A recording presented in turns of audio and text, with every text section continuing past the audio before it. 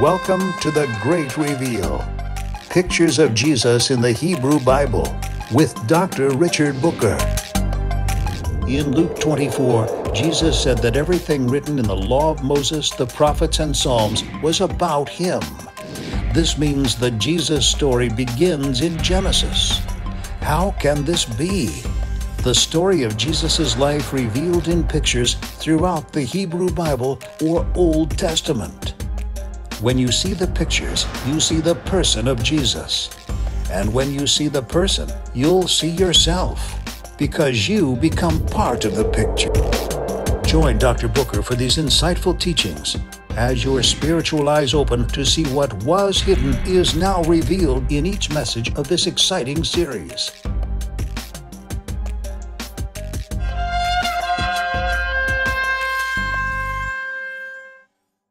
This time we're looking at the statement where Jesus said that Moses wrote about me in John chapter 5. And it's amazing that Christians don't ask the question, I wonder what Moses must have said about Jesus. How can that be? He was a long time before Jesus. Well, the religious leaders had that same problem when Jesus was dialoguing with them, and he said, Abraham saw my day and rejoiced in it. John 8:56, and they got so furious with him. What in the world are you talking about, mister? In fact, we're not even going to call you mister, anybody that's so crazy as you. You should have gone to our yeshiva, our seminary. You'd learn better. You're not even 50 years old, and Abraham's been dead all this time. And Jesus said, before Abraham was, I am. Hallelujah. They didn't have anything else to say. So anyway, all of these things in the Hebrew Bible, we're looking at the first 5 books of Moses, are pictures of a person. In the First Testament, God spoke to the people in pictures. In the Second Testament, he spoke to them in a person, his son. So the pictures lead us to the person. This is what we're looking for, these pictures.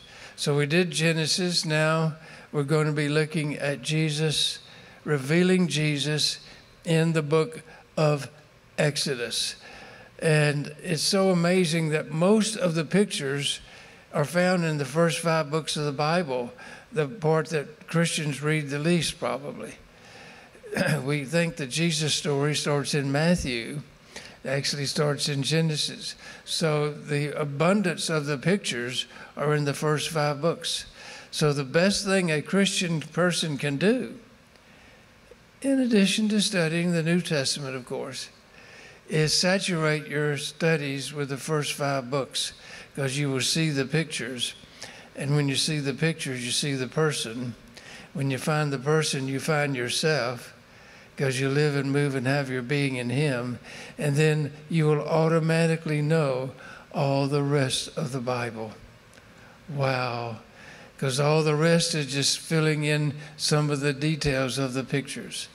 So that would really be something for you to do. All right, so we're going to look at just a few of the pictures here of Jesus in Exodus. Not all of them, but the big ones, so we can see them. And I'm sure you'll be able to connect the dots as we go. So let's look at the first one here. This is the Exodus story, Exodus chapter 3, 7 and 8.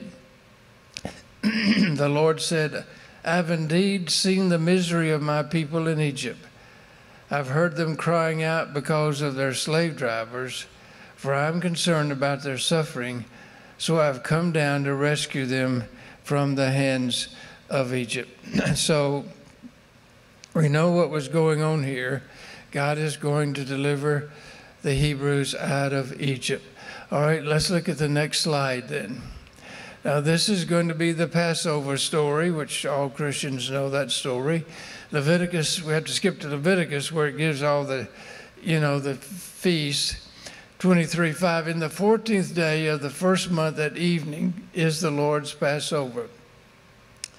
Then on the 14th day, they were to kill the lamb and take some of the blood and place it on the 2 doorposts and the lintels of the houses. And that night they were to eat the lamb with unleavened bread and bitter herbs. Let's just keep this one up there for a few minutes, okay? So in the Exodus story, we're looking for the pictures now, right? God said on the 10th day of the month. What day was that? 10th day of the month, select a lamb and observe the lamb for 5 days from the 10th to the 14th to make sure it's without spot and without blemish. And then on the 14th, they're to bring the lamb down to the doorpost, as you see in the picture of their house, and kill the lamb and take some of the blood and put it on the top and on both sides. And they get this blood from the threshold. It's translated as basin in English in the Exodus story. And that's a little confusing because basin can be something you're holding in your hand and you're dipping the blood from the blood in the basin. But actually the Hebrew word is threshold. If you can see the threshold here, I had my assistant draw some blood there on the threshold, because if you look at pictures of this story, you will never ever find any ever where there's blood on the threshold, because they didn't understand what was actually going on.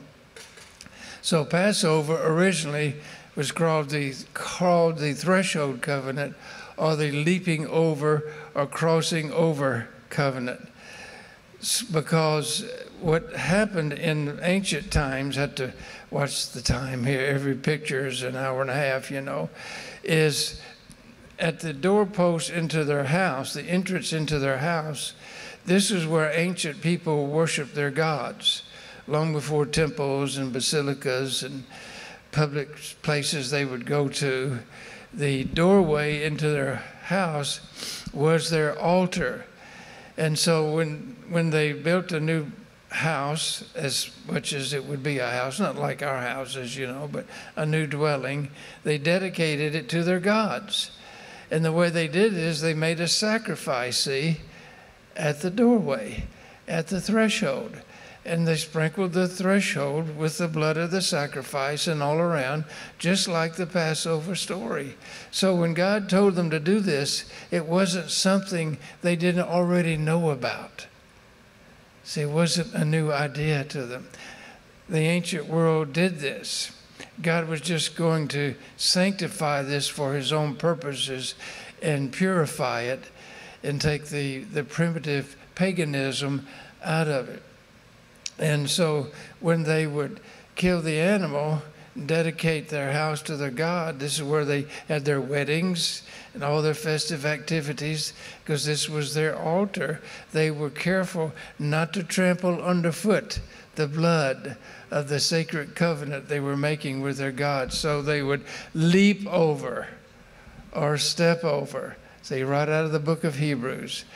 And this is a whole nother teaching, you know, on the threshold, but this is why in newlyweds, the new husband carries his bride over the threshold, because they're going to go in their inner sanctuary and cut a blood covenant between themselves.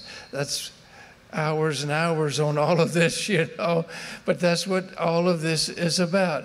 It was a sacred covenant that the people were making, that God was making with the people. And when it says that God will pass over, doesn't mean flying over the house, but it actually means that God, through the blood, symbolizing it, would stand in the middle of the doorway and keep the angel of death out. So whoever had the blood applied to the door, God kept the angel of death out. He actually stood in the entranceway, keeping the angel of death out. And so they were to Select this lamb on the 10th, observe it on the 5 days. On the 14th, kill it at 3 o'clock in the afternoon. And spread the lamb out on the spit, shaped like a crossbar. God said, don't break any bones in the lamb, and don't leave anything left over for the next day. So now this next slide, I have to prepare you a little bit.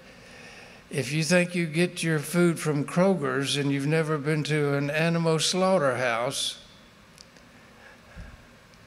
this can be a little gruesome picture to look at. So I'm just preparing you. Let's look at the next one here. The lamb on a crossbar. This is what it looks like. This is an actual picture of a lamb spread out on an iron spit, a metal spit shaped like a crossbar. And this is Exodus 12:46. You shall not carry any of the flesh outside the house, nor shall you break one of its bones. So they had to spread the spit out on that lamb out on a spit like a crossbar, just like this one or similar, to spread it open in such a way they wouldn't break any bones. And you can see how the animal is spread out on this crossbar. So let's look at the next part of this picture. For these things came to pass to fulfill the scripture, not a bone of him shall be broken. John 19:36. So what happened on here's the person now coming to fulfill the picture, right? On the 10th day of the month, Jesus rode into Jerusalem to be set aside for the 5 days, to be tested by the establishment. The religious leaders couldn't find any fault in him, but he was born to die as the Passover lamb. So on the 14th, as these lambs were being prepared back in Egypt, now in Jerusalem, Jesus is on the cross, and that evening at 3 o'clock in the afternoon, as the lambs are being sacrificed, Jesus dies on the cross. Now, it says in your Gospels that the next day was a high Sabbath. So don't want to offend anybody. Can't get offended in the kingdom, amen. But it says a high Sabbath. That means it was not Saturday Sabbath. It was a high Sabbath. Just read Leviticus 23, your favorite chapter in the Bible, I'm sure, and you'll see the list of the high Sabbaths. It was the next Passover was called the preparation day for the next day, which was the high Sabbath, which was the first day of the Feast of Unleavened Bread. So the religious leader said to Pilate, the next day is a high Sabbath. It's a special feast day for us. Take that impostor down so there's nothing of him left over for the next day. Wow. Isn't that amazing? And they went to break his bones, you remember. They broke the bones of the thieves crucified with him. And they came to Jesus and found that he was already dead. And they didn't break his bones, because if you break the bones in the legs, the person can't push up with his heel anymore and catch any breath in his lungs. And he just sags down and suffocates and dies. Well, they found that Jesus was already dead. And so what do we have? Not one bone in the lamb was broken. You see the picture? You see how the dots are being connected here? Or we might say the pixels forming the little pictures in the movies, or whatever we have today for these things. It's also interesting that threshold is amazing. In Hebrew, the Hebrew word for threshold is crossbar, just like this. And the Arabic word is carpenter. You can look all these things up yourself. So what we have is a threshold, Pastor, is a picture of a bloody carpenter carrying a crossbar. Wow. Somebody say wow again. Say it backwards. Wow. That's how detailed God is with these pictures. So Passover, the threshold covenant, the carpenter carrying his crossbar, he acted out in reality every detail of the pictures that were about him that the Hebrews had been acting out. It was like a dress rehearsal, see.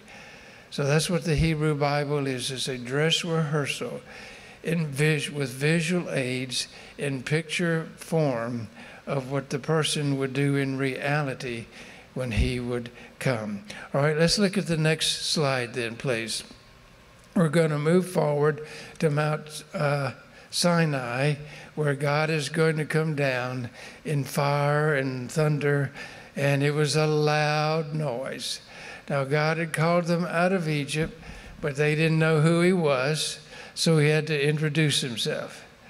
And the Big Ten, the Ten Commandments, were his calling card. Like you go call on somebody, here's my card, this is who I am, this is what I represent. So this is going to be God revealing himself, God's calling card. Now we want to look at the picture and see if we can find the picture. And if you see the picture, as Christian believers, you'll automatically see the person. The challenge we have is, it's not a criticism, it's just the way it is. We've been taught the Bible as a Western book, when it's a Middle Eastern book, written by Middle Eastern people with a Hebraic mind.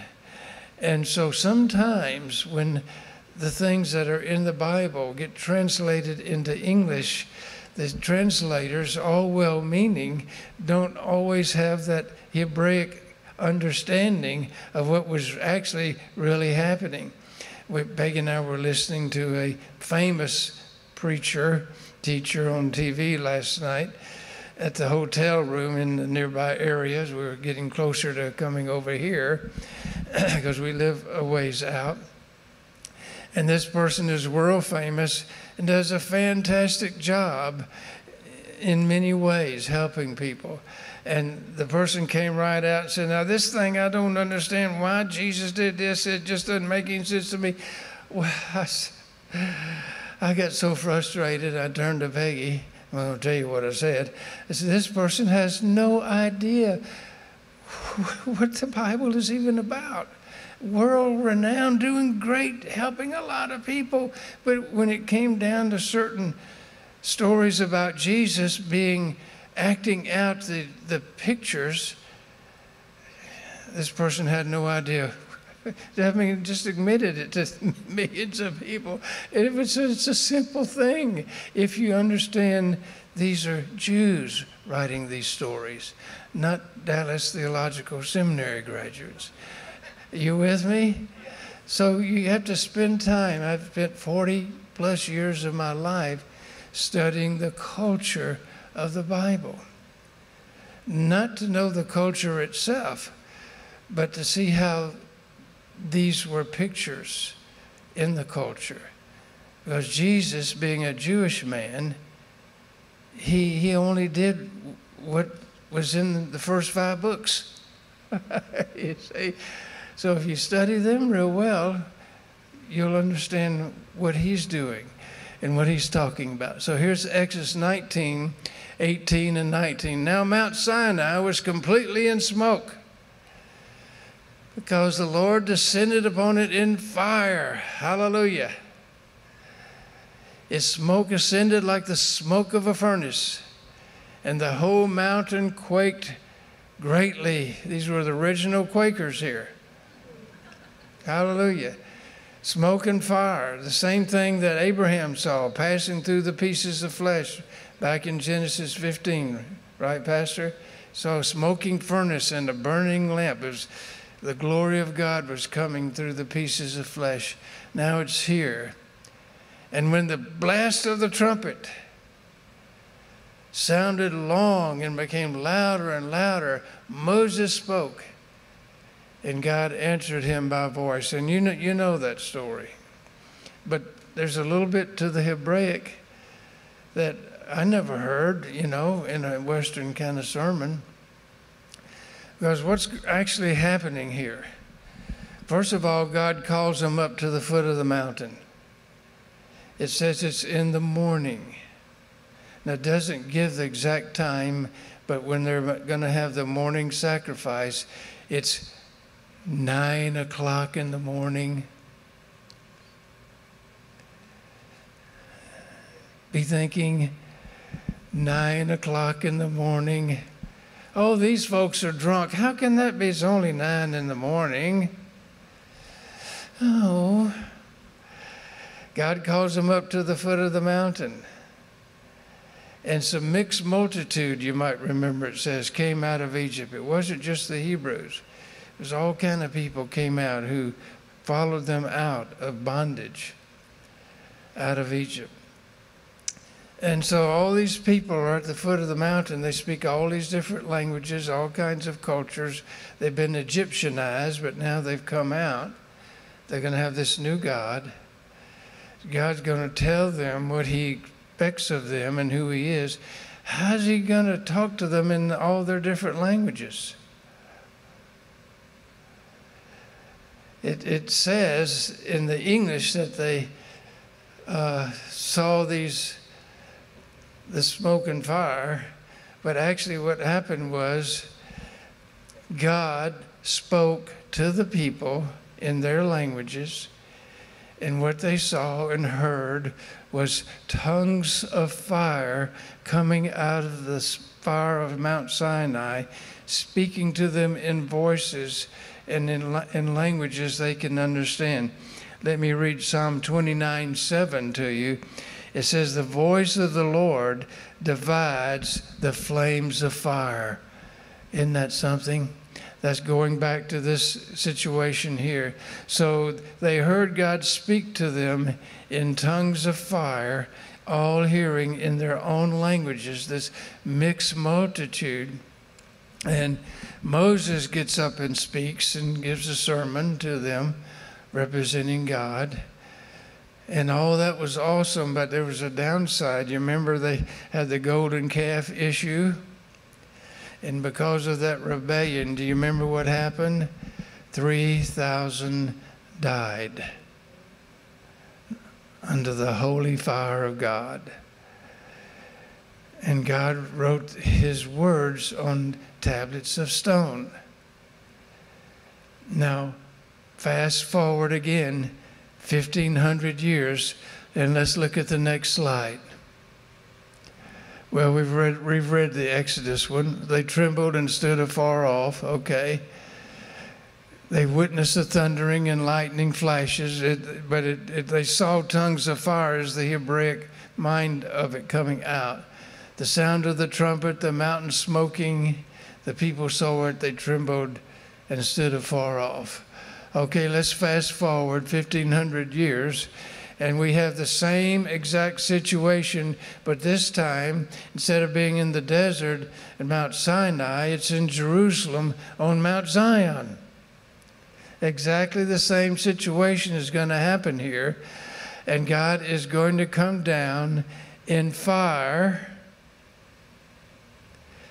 And when he did, there was this great shaking and great noise. This is happening on the Temple Mount. The Temple Mount you read about in the news all the time and see on the television and in your videos. That same Temple Mount. This is where the disciples were waiting for the coming of the Spirit, the promise of the Father. And there they are. It's on the 6th of Sivan, which is the same day that God came down on Sinai. It's June, July on the Gentile calendar. It's 9 o'clock in the morning. Everybody, there'd be hundreds of thousands of people in Jerusalem there for the feast, for Shavuot, Pentecost, we call it. So hundreds of thousands of Jews from all over are all around, just like in Sinai. And they hear this noise. They hear the wind whistling through. It's a big commotion. And they run to the foot of the Temple Mount to see what's going on, just like back in Sinai. And they hear God speaking through the people, these ignorant Galileans, in tongues of fire and all these languages from all these people from all over the near area of the Middle East. As far as Rome and all around, Jews had come. That's how when the Apostle Paul went to so many of these places, there was a group of believers there. They'd been here, see. Hallelujah. And so Acts 2, 1-4, when the day of Pentecost had fully come, was the day that God gave the law to the people. They were all in one accord in one place, and suddenly there came a sound from heaven as of a rushing mighty wind, and it filled the whole house where they were sitting. Then there appeared to them divided tongues, that's right out of the Psalms that I read to you, as a fire, and one sat upon each of them. And they were all filled with the Holy Spirit and began to speak with other tongues as the Spirit gave them utterance. So all these people rush to this place where all this is going on, just like back in Sinai. Now instead of Moses getting up to speak, Peter gets up to speak. Instead of 3,000 dying, it says 3,000 gladly received his word, were baptized, and entered into the kingdom of God. Hallelujah. Amen. And can we give the Lord a hand clap for that? Amen. And so what happened, God is going to do the same thing, but this time he's going to write his laws on the fleshly tablets of their hearts by giving them the Spirit of God. And so you see the picture, that's pointing to the person. And because Jesus promised that he would do this before he left, this action right here was a fulfillment and a witness that he indeed was sitting at the right hand of the Father. Angels, principalities, and powers being made subject unto him, because this happened as he said it would, or if it had not happened, what he said would have been a lie. And so people try to say all kind of things about Jesus. And somebody wrote one time, well, you can't have all those choices. He's either a liar, he's a lunatic, I'm the bread of life. I mean, you got to be crazy. Have you heard anybody say, I'm the light of the world lately? No. You're either a liar, a lunatic, or you're Lord. Hallelujah. Those are the three choices every human has to make. And when you look at all the overwhelming evidence, there's only one true answer. He is who he said he was and is. He is King of Kings and Lord of Lords. Amen.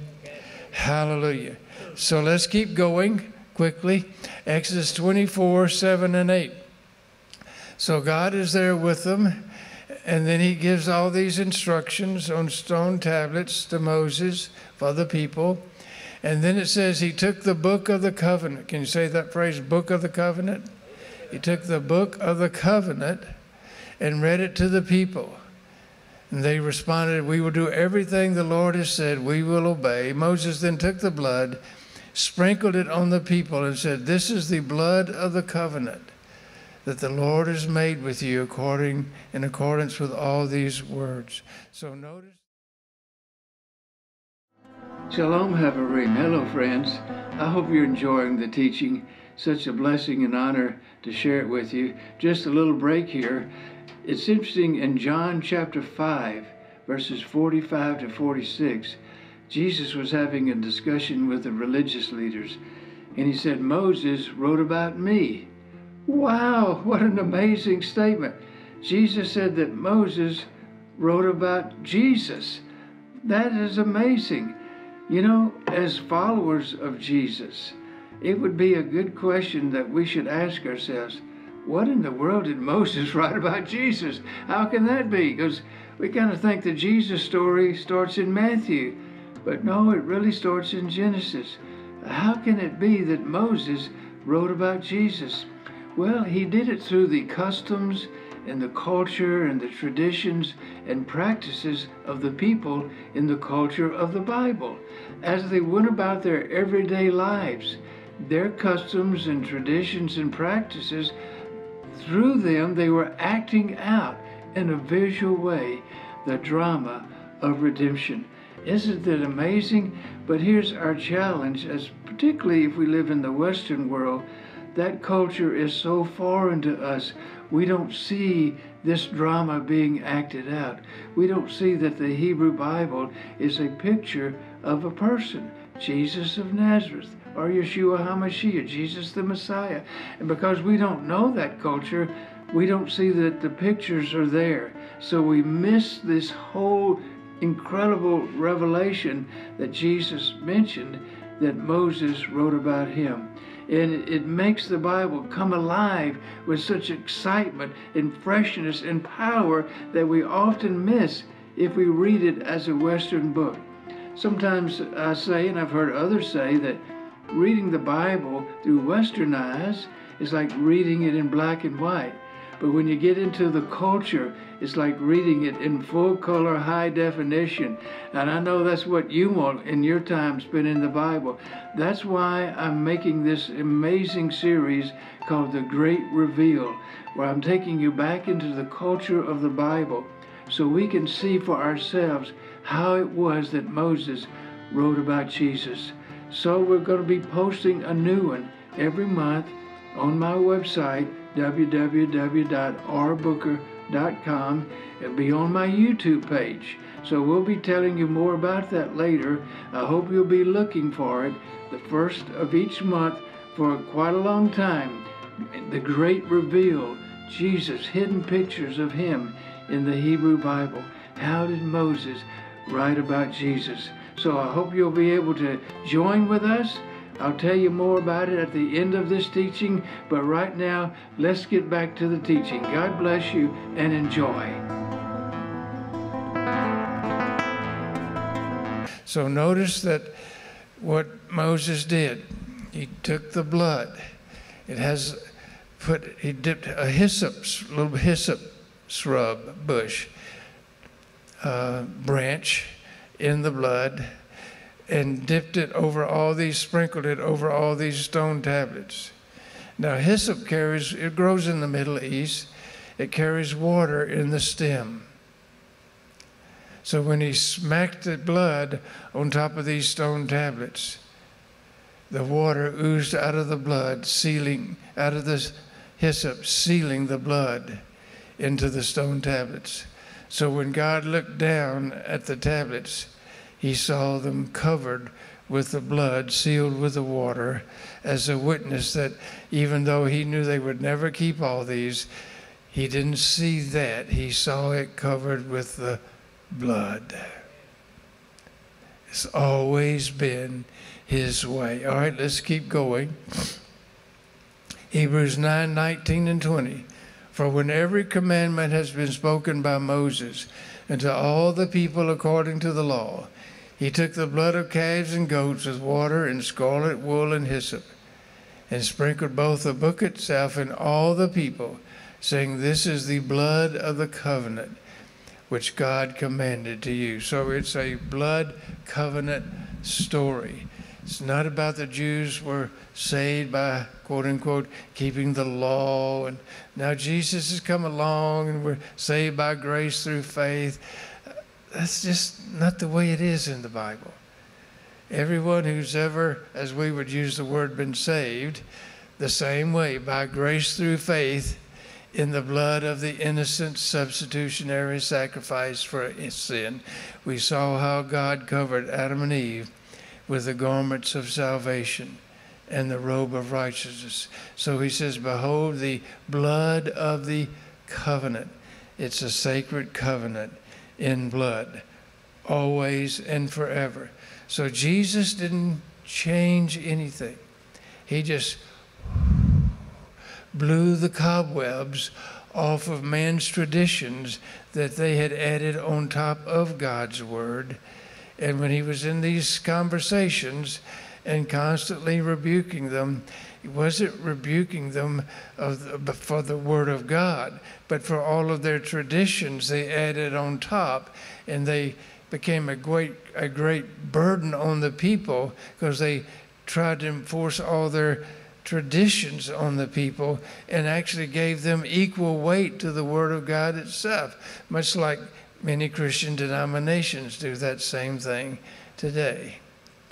So we don't have any stones to throw at that religious establishment because our modern ones have done about the same thing. Can I have an amen? That was kind of weak. Amen. Thank you. All right, let's keep going here. All right, now we're going to look at the tabernacle for just a few minutes and just briefly go through. And this is like a 12-week lesson right here, 12 hours at least. Exodus 25:8. And let them make a sanctuary for me that I may dwell in their midst. God wanted to come dwell among them.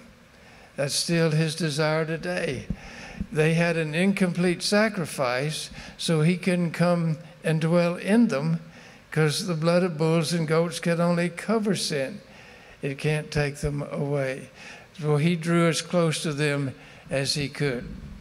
And so, let them make a sanctuary for me that I may dwell in their midst. In Exodus 25:9, according to all which I'm going to reveal to you, the plan of the tabernacle and the plan of all of its vessels, even so you shall do. So God showed Moses and later King David this pattern in heaven.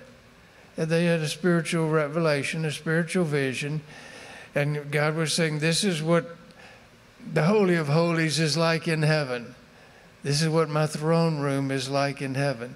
This is the pattern in heaven. So make a copy and put it here on the earth so people can see how to approach me. So let's look at the tabernacle furnishings here real quick, like on the next slide.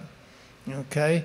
Now, here's just a little drawing of it. Exodus 25:8 again, and let them make a sanctuary for me that I may dwell in their midst. So you see it has three sections to it: the outer court, the holy place, and the Holy of Holies. Can we say that together? The outer court, the holy place, and the Holy of Holies. Okay, now God dwells in the Holy of Holies. So the objective was to get there. But because they had an incomplete sacrifice, only the high priest could go in that room, and only one time of year. And only the priest could go in the outer room, the holy place. Everybody else had to wait outside in the courtyard. Well, that's not right where God is, but it's better than anybody else had. So they were grateful for that. But there's only one way in. Did I say only one way in? Through this eastern opening called the gate. The same eastern gate that's there in Jerusalem today. That one's about 20 feet underground, the one that was in the first century temple of Jesus' time. That eastern gate that Jesus rode through, that's about 20 feet underneath the present eastern gate that you see in your books and movies. Peggy and I have been up to the eastern gate. There's a big Muslim cemetery in front of it. That's a whole nother 30-minute teaching, but you can't get up to it. But Peggy and I led groups to Israel for 30 years, and we had favor with different people. And we were able to walk through the sacred Muslim cemetery right up to the eastern gate and actually lay our hands on the eastern gate and have a prayer that Messiah will soon come and blow it wide open. Amen? Hallelujah. Well, this is the tabernacle, though, right now. And so there's an eastern gate, only one way in. And there's two items out in the courtyard, two pieces of furniture, the altar and the laver. So the first thing that you're faced with when you come in through the eastern gate is an altar where you make sacrifices. So what does that mean? You can't come to God unless you have a sacrifice. It's either you or the animal. How many of you would choose the animal? Because animals do not have spirits. They're not made in the image of God. God allowed in humane ways for them to be used as sacrifices to take our place, because he doesn't like human sacrifices as the pagans did. And so here we have to have a sacrifice. So there's the altar. And you make your sacrifice there. You place your hand on the head of the animal, heavily leaning, it says in the Bible. You heavily lean. It's identification. You're identifying with the animal your sins symbolically on the animal. None of this is pretty. We kind of a sanitized, we get it at Kroger's, you know, but none of this is pretty.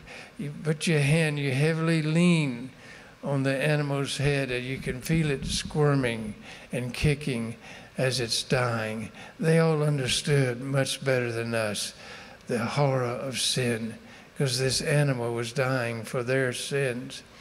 That's the first thing you have, is a sacrifice to come closer to God.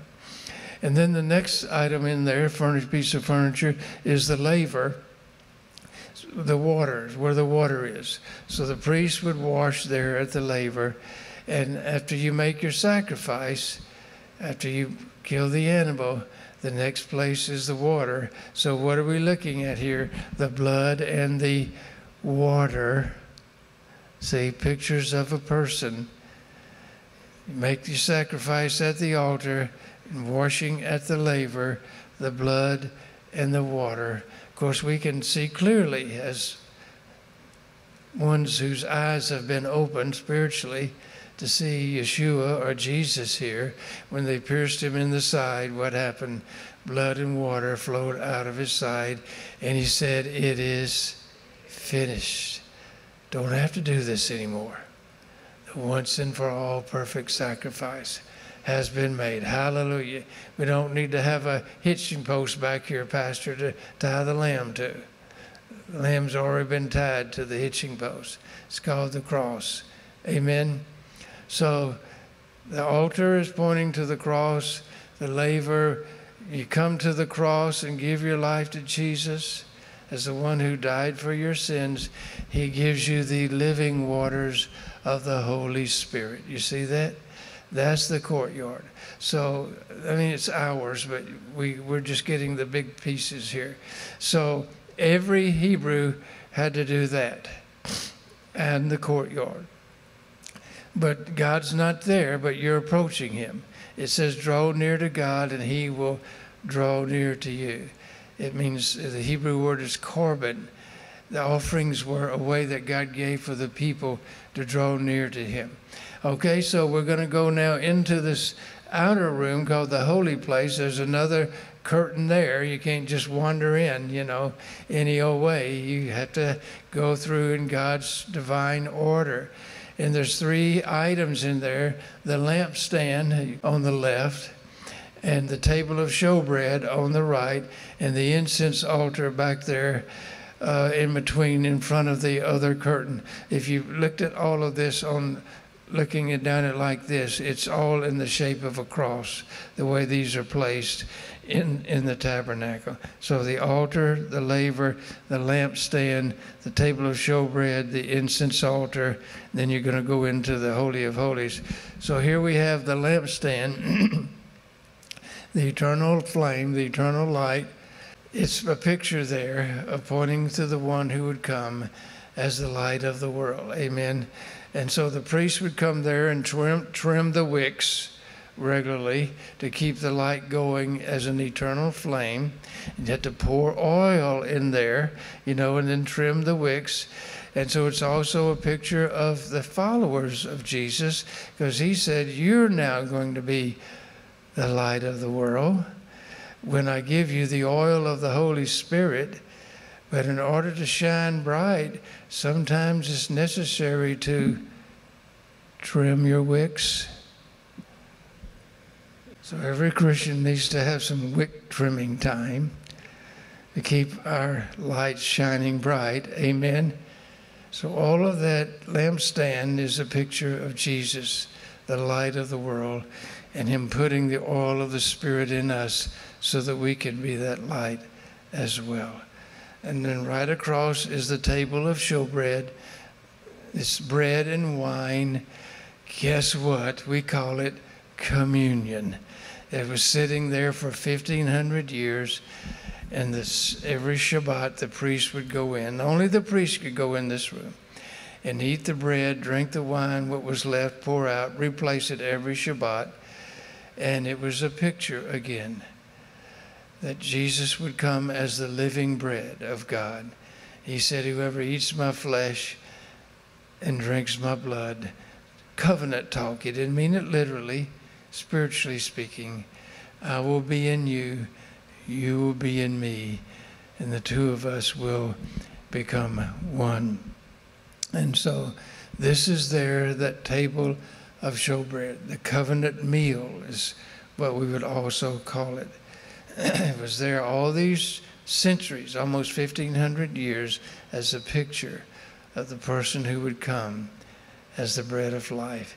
And then right past those, between them, is the incense altar, which was the prayer altar. So the priest would bring hot coals from the altar out there in the courtyard, bring it in, put it on that, put the incense on it. Boy, it would billow up this sweet aroma that would fill up the whole room. And you're standing there in that, basking in that sweet aroma. And it's a symbol of prayer in the Bible.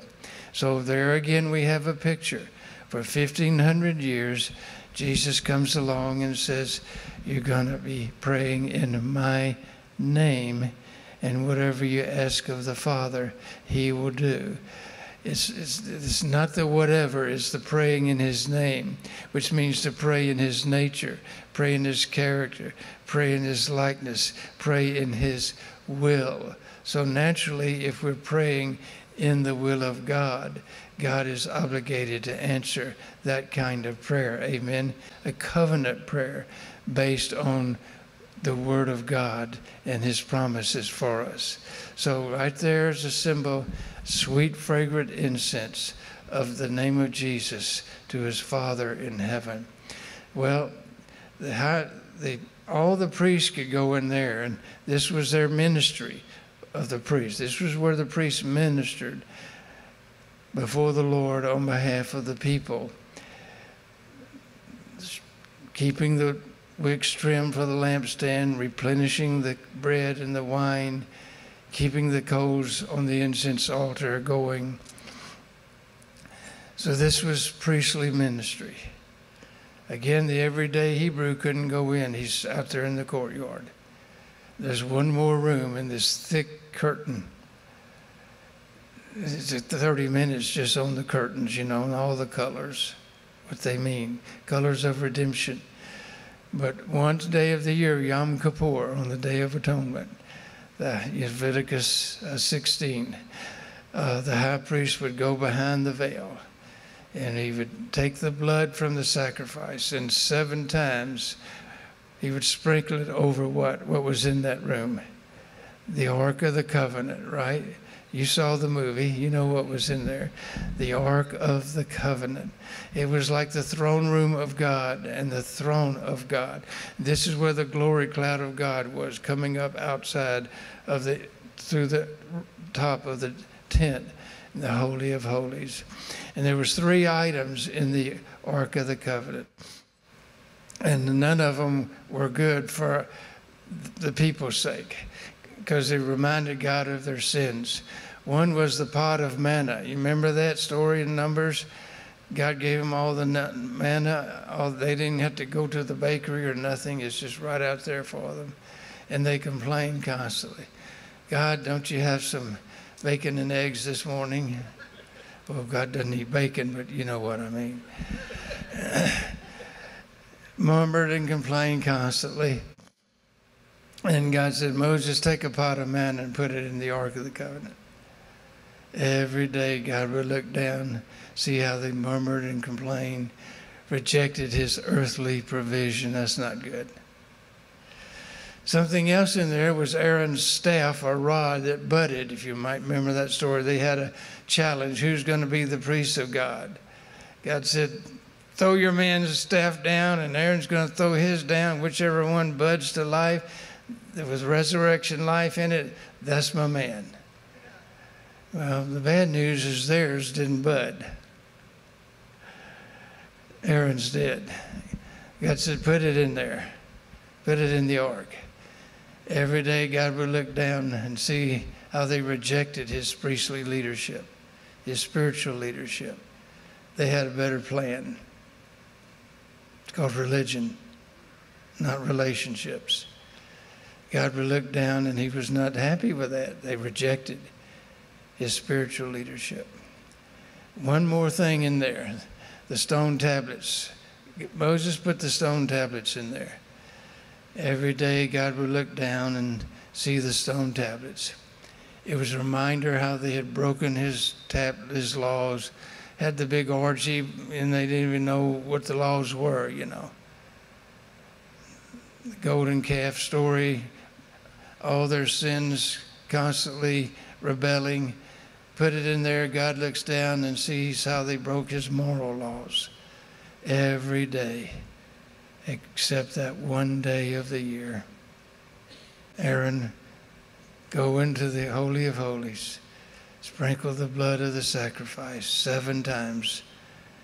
Picture of a perfect atonement that's coming. And God would look down. He would not see the evidence of their sin. He would see the blood. And it was the blood that changed God's throne from one of judgment to one of mercy. That's why the lid is called the mercy seat of God. Can you see it's all the same story everywhere you are? The pictures pointing to the person. There's a little bit down here at the bottom here. These 3 sections represented 3 phases in our walk with God. The outer court is a picture of salvation. You come to the cross, you make a genuine commitment of your life to the Lord. You may not fully understand what all that means, but it's genuine, heartfelt. You're coming into the courtyard. You're coming towards God. And you receive the living waters of the Holy Spirit. We call that being born again or born from above. You have a new spirit. God has now written his laws on the fleshly tablets of your heart. That's what we call the salvation experience. This is where millions of our good denominational brothers and sisters come to and stay because they don't know that God has anything more for them. God bless everyone. Most of us have been in that place at one time. So it's not a condemnation or criticism, it's the reality. People said the sinner's prayer and that's all they've ever done. They've never gone on with God and they think, well, okay, I'm going to be kind of a nice person, die and go to heaven. They've never got heaven down here to glory fill their soul. Hallelujah. Kingdom has never come to live in them. They're saved and they're going to heaven if it's real, but they live their whole life out in the courtyard. Isn't that sad? Millions of us were such as those at one time. I'd rather be dead than go back. How can you go back? Then millions of more have said, oh, God's got more. I see it right here in the book. It's not in my denominational handbook, but it's right here in the book. Come on, somebody, help me out. And they're going into the holy place. That's the place of service. It's where the priest serves. So the Bible says all of God's people are priests of the Most High God. We all have a priestly ministry to carry out to others. We're God containers on this planet. When you walk into a public place, the atmosphere should change because God has just walked in there inside you.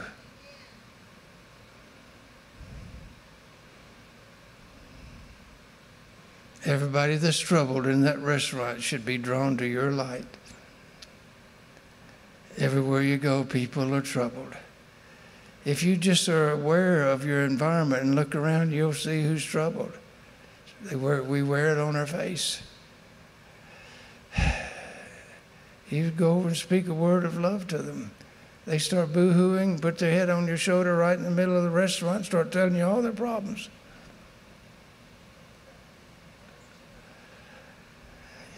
You're a priest of the Most High God. But they got an anointing of the Holy Spirit in that room, that lampstand. That oil came upon them. It was poured on them. And they got an anointing for power to serve. It didn't happen in the courtyard. It happened in the holy place. And their light began to shine. They began to minister. Today, the great majority of believers in the world are third world, non-white, Pentecostal. That means they've been into the holy place. That's what that means. Not literally, but spiritually. You understand what I'm saying to you? They've had a holy place experience. They've had an encounter with God that came on them and empowered them to be ministering priests of the Most High God. They're not satisfied sitting out there in the courtyard. They want to be out telling the good news, helping people, washing people's feet, taking them groceries, buying them their refrigerator, sharing the good news of Jesus with them, helping people who are in need. They're out ministering. It's wonderful, and they got a good prayer life, the incense altar. As wonderful as all that is, we're almost through here now. God wasn't in that room either. So serving God is not nearly as important as knowing Him. One of the occupational hazards of being a minister is you get so worn out and burned out and stressed out serving God, helping the people, that you often lose your intimacy with God. That's what the Holy of Holies is. That's where God's presence is. But only the high priest could go in there. But now, when Jesus came along, you remember what happened when he was crucified? That veil was split from top to bottom in the temple, making a way for all of us can now go right in to the presence of God. Hallelujah. We don't have to wait out in the courtyard. We don't have to sit on the back row. We can get up front. Hallelujah. Up close and personal with our Father in heaven. We can get the anointing of the Spirit in the holy place to be on fire for God and be able to make a difference. Make a difference in your family, in your community, on the job. You're the light of the world. You're the salt of the earth. You're the people that the people out there are looking for. Somebody real that has a relationship with Jesus.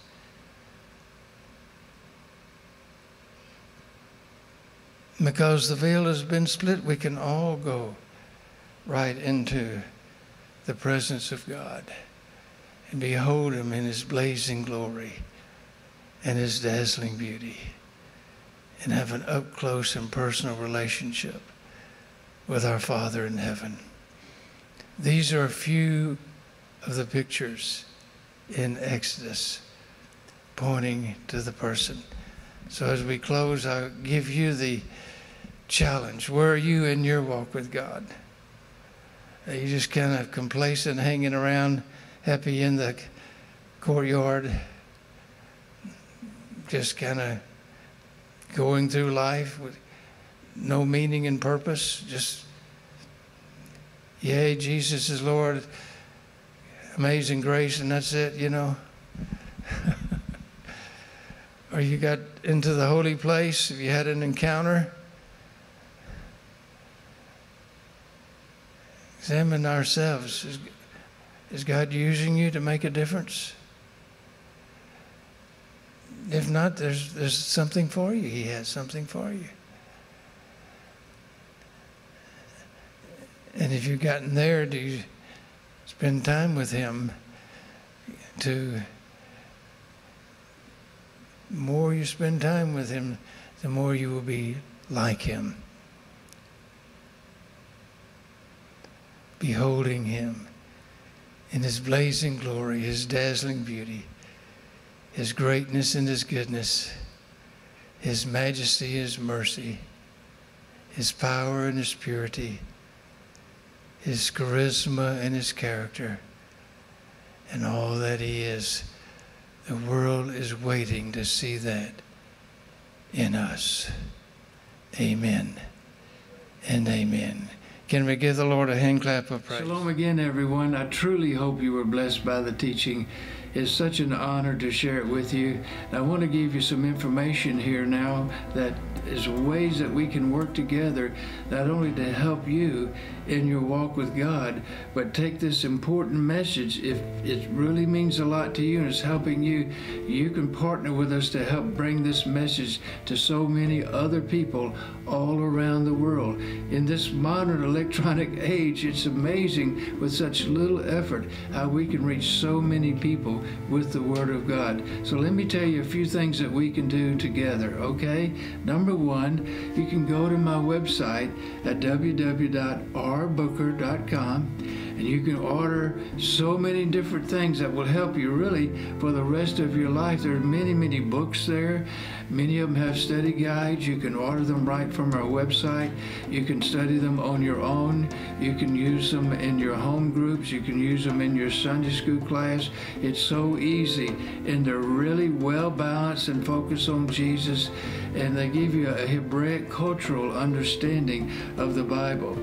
While there, you can go to our resources tab and check out our courses that we have with the Institute for Hebraic Christian Studies.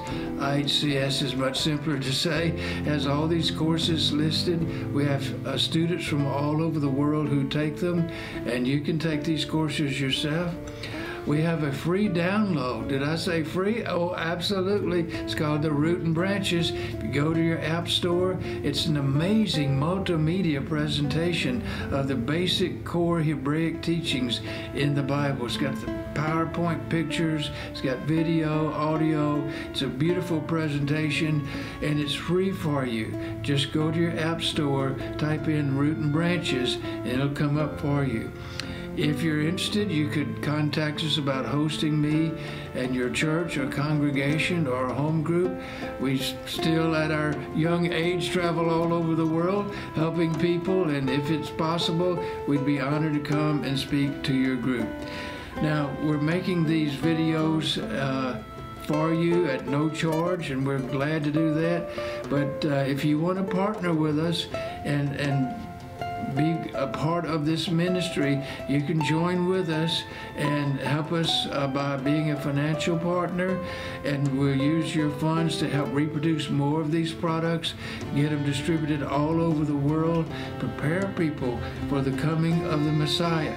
So you can join with us financially through PayPal by making donations from our website, or the old-fashioned way, you know, with a check or money order.